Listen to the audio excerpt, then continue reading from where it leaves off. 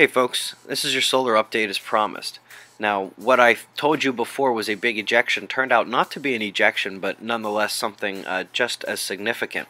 If you'll remember where the Earth's footprint is from this morning's news, and if you'll remember what this means, anything significant happening near the Earth's footprint has a higher chance of accelerating particles, along the magnetic tether, if you will, that connects the Earth to the Sun.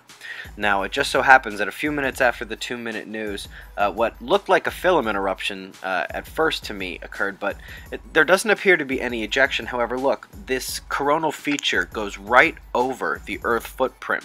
Now, when we take a look here at the heart magnetometer, you can see a strong disturbance right on that time frame. If you guys want to go click on these individually, the HARP resonance went down from 2 Hertz to 0 Hertz right there.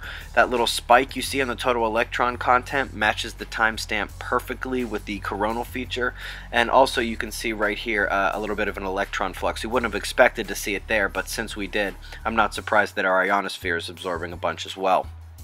Something else to take note of. Folks, you might remember a couple of days ago the moon conjoined with a couple of planetary bodies in the sky, and sometime between when the moon was right here and when the moon moved the next day, sometime between the 25th and the 26th, we had that big earthquake in Russia. It was a 6.8. Now, you might know that we hadn't had any big earthquakes, nothing over like a 5.7 in days and days. And then this one came out of nowhere. Now, it wasn't just those alignments that we had in the sky. The magnetometers were going crazy. Geomagnetic disturbance was high, and we were right at the peak of a particle flux here. This is the ghost proton flux, but all of the particle fluxes showed it.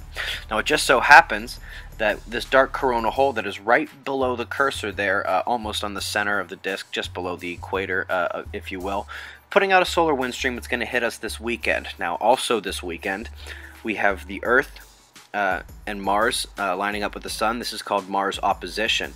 And on that exact same date, if I just flip this around right here, we also have Venus and Saturn in an opposition that day as well. So we kind of have potential for geomagnetic activity and planetary alignments. It could be another interesting time to watch out for earthquakes, especially because we haven't had a big one in a while. Just a thought, folks, something to keep an eye on. I certainly am interested in these alignments happening at the same time as geomagnetic activity, and it gives us something to watch out for as the year rolls on. Be safe, everyone.